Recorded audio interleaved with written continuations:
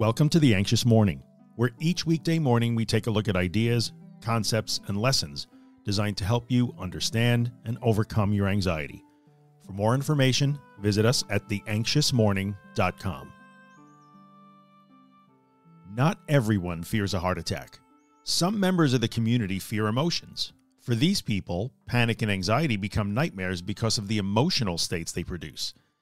Feeling anxious or experiencing panic means feeling a wide range of emotions, including fear, vulnerability, disappointment, anger, or sadness. For our friends that are having a hard time handling these emotions, feeling these things will drive them to reach conclusions about being permanently broken, never getting better, being defective, being weak, or being a disruption or disappointment to their loved ones. Anxiety creates emotions, then those emotions themselves are seen as failures or disasters. Commonly, this is the result of being fused with our emotions. When fused with our emotions, one may believe that they are their emotions. This can often lead one to declare that emotions are indicators of worth or value. Success or failure is based on emotional outcomes. Did I feel the right way? This often appears in the realms of parenting or intimate relationships. For example, feeling anxious while interacting with a child leads to sadness based on the mistaken idea that a good parent would not be anxious around their child. Another common scenario involves feeling anxiety while interacting with a life partner or during times of physical intimacy.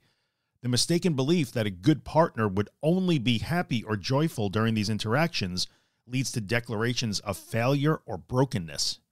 This can create a really nasty self-fueling cycle. Anxiety creates feelings of failure, which then create negative emotional states like sadness, which themselves get judged as failure, which then leads to additional emotions, and the cycle is ignited.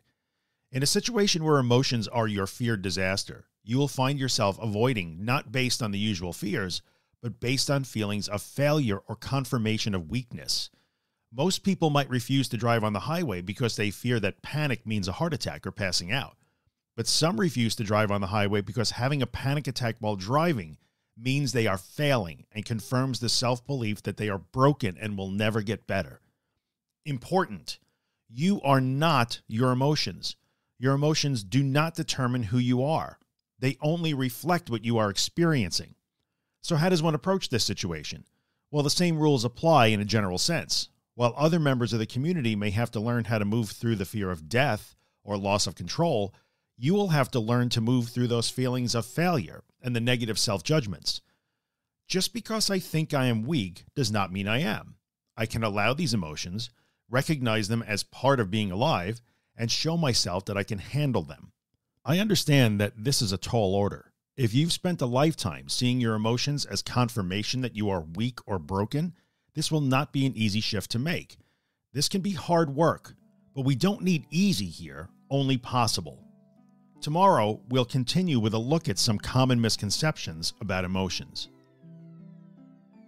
If you're enjoying The Anxious Morning and you'd like to get a copy of the podcast delivered into your email inbox every morning, visit theanxiousmorning.email and subscribe to the newsletter.